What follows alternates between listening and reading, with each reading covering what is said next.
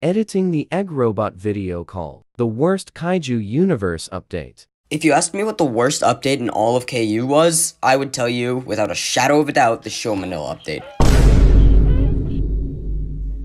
Now, I imagine those of you who don't know what I'm talking about are thinking, was Show Manila that poor quality? And my response would be a hard no. Show Manila was actually a decently well-made kaiju, but getting it was a whole new story. The requirements for Manila were actually the dumbest thing I could have possibly done. You needed to find a Manila egg, which wasn't bad at all. But then you needed to sacrifice your Showa Godzilla, meaning you lose your levels and needed to rebuy him. And on top of all of that, you had to give up 15% of your G-cells. 15%. I lost over 2 million G-cells and got an early game kaiju in return. Bruh. For new players, it was fine. They lost practically nothing.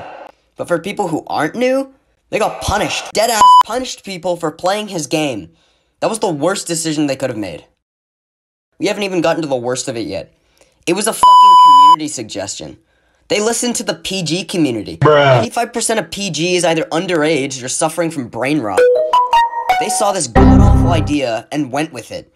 That is just so beyond stupid, and I don't think I'll ever get a grasp on what the goal was there. So, there's a little KU history for you, I guess. If you enjoyed this video, it would make my day if you liked and subscribed. Thanks for being you, and I'll see you later.